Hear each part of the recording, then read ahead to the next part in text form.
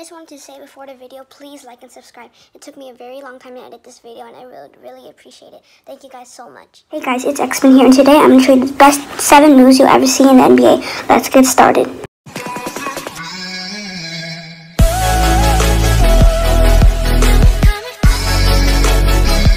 Let's start with number 7 on your list. So number 7 is Victor Oladipo's full stop crossover. The purpose of this move is to have the defender think you're going in, but do a crossover to stop yourself, which gives you a wide open shot. Let's show you the clip. 14-2 run for Indiana. Oladipo knocked over Rivers and banks it in. Gets some space, knocks down the shot. 2 run for Indiana. Oladipo knocked over Rivers and banks. Now we are number 6. So on number 6, the move I'm going to show you is Giannis' Antetokounmpo spin move and the layup. And this is the purpose. To have the defender think you're going one way, but spinning to the other to give you a wide open layup. He drops his pivot foot into beside the defender and then spins, which gives him a wide open layup. This move is very effective because it gives you a wide open layup, which you'll probably make. So let's show you the clip.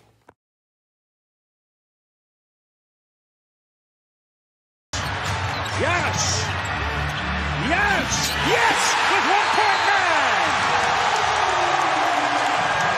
1.9! Enes Kanter. And then here's that patented spin move that right to left. Number 5 on the list is Luka Doncic's fake fadeaway and step-in shot. So I like to call it post step-in shot because he does a post move, he fakes a mid-range and then steps in with his pivot foot. So that is a pretty good move, and I'll explain you the purpose. It's to fake a fadeaway shot, but step in with your pivot foot, which gives you a wide open layup. See a couple minutes from now as Doncic turns twice and then lays it in. What great footwork. He uses his body inside. He's got 6'10" Bam on him and able to spin and move off the pivot foot here, getting him to buy on that fake and then stepping through. Very nice. Number 4. So number 4 is James Harden's step back. So the purpose of this move is to use one leg to fake that you're going in, to drive, but then stepping back, which gives you a wide open three-pointer or a mid-range. So I'll show you the clip right now. Played by Shabbat. Gets it away. And hits. Kaboom! That's a step back, pump fake 3. Now we are on number 3 on our list. So number 3 is going to be Dirk Nowitzki's one-legged fadeaway. So you can see many players do this move, such as Kobe, Kevin Durant, but this one I chose Dirk Nowitzki because he's probably the one who invented it.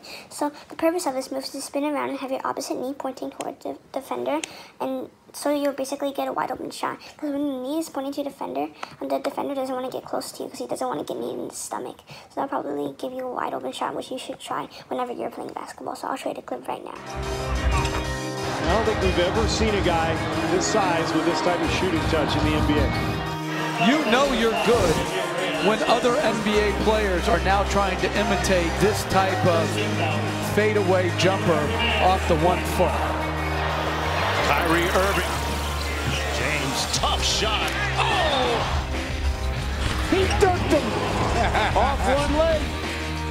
Aldridge steps back, goes Dirk Nowitzki. Yes, he did. A one-legged fall away. Now tell me this is not Dirk-like. 1-foot shot by Dirk Nowitzki. He's got so many players emulating that shot now. It's going to be Manu Ginobili's Euro step. So this move is very effective because you could trick the defender that you're going one side, but then going to the other side. You could also bring the ball over your head. So I just explained the purpose, so let's get into the clip. On the drive and the reverse.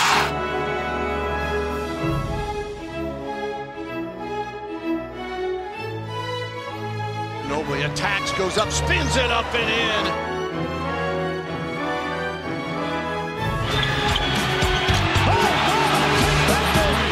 Manu Ginobili saying, I am not fooling around. That was serious.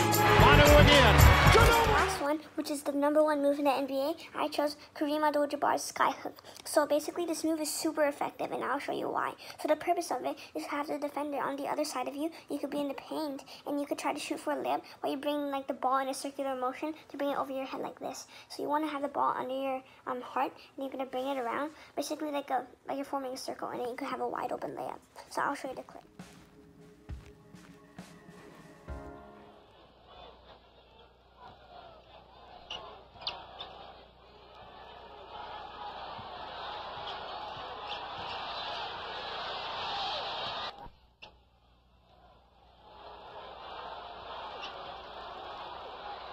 Alright guys, that was it for my video. I hope you really enjoyed the video. I spent a lot of time on it, so please remember to like and subscribe, and I really appreciate it if you made it this far into the video. I'll see you guys in the next one. Bye.